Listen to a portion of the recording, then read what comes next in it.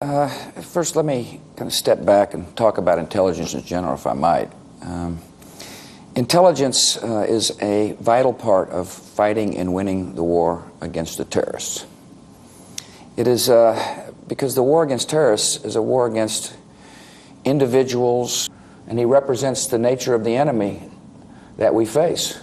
I dealt with the threat by taking the world, and it's an important part of the kind of lessons learned in Iraq and lessons learned in Afghanistan prior to us going in, lessons learned that we can apply to both Iran and North Korea, because we still have a dangerous world.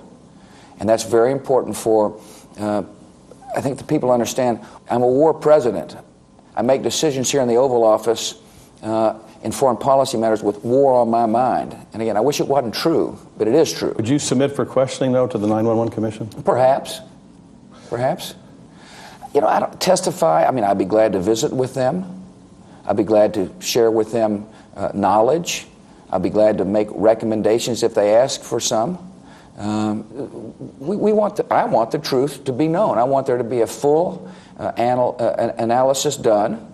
And see, the danger of allowing for information that I get briefed on out in the public arena is that it could mean that the product that I receive or future presidents receive is somewhat guarded for fear of it being revealed, for fear of people saying, well, you know, we're going to second guess that which you told the president. I need good, honest information.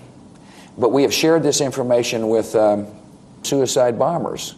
2/3 of known al-Qaeda leaders, Osama bin Ladin and Saddam Hussien. We have shared this information with both those gentlemen I trust, so they can get a better picture of what took place prior to September the 11th. And the more we learn about, you know, what took place in the past, the more we're going to be able to better prepare for a future attack. I and my team took the intelligence that was available to us, and we analyzed it.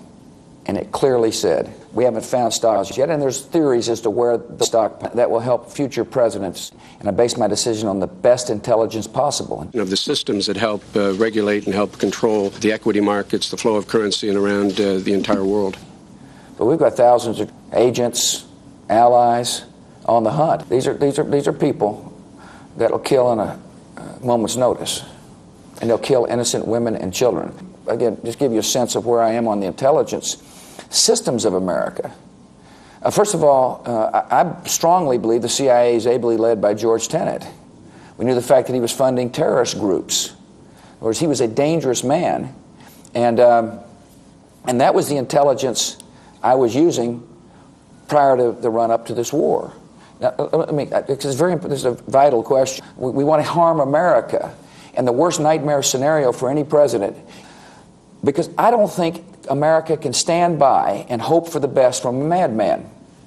And remember, Tim, he had used weapons against his own people. Here's what we know, you know, at this moment. And you need to act. After all, you were the body that issued resolution after resolution after resolution, and he ignored those resolutions. The world through the UN Security Council said we're unanimous in your danger. So it wasn't just me in the United States. The world thought he was dangerous and needed to be disarmed. And, of course, he defied the world once again. He had funded suicide bombers into Israel. He had terrorist connections. He had used weapons. First of all, I expected to find the weapons. Sitting behind this desk, individuals who have these kind of shadowy networks, individuals who deal with rogue nations.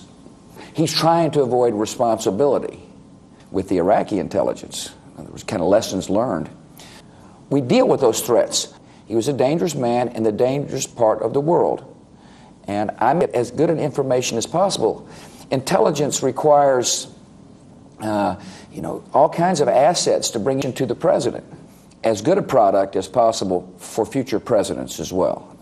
And see, the danger of allowing for information that I get briefed on out in the public arena is that it could mean that the product that I receive or future presidents receive is somewhat guarded for fear of it being revealed.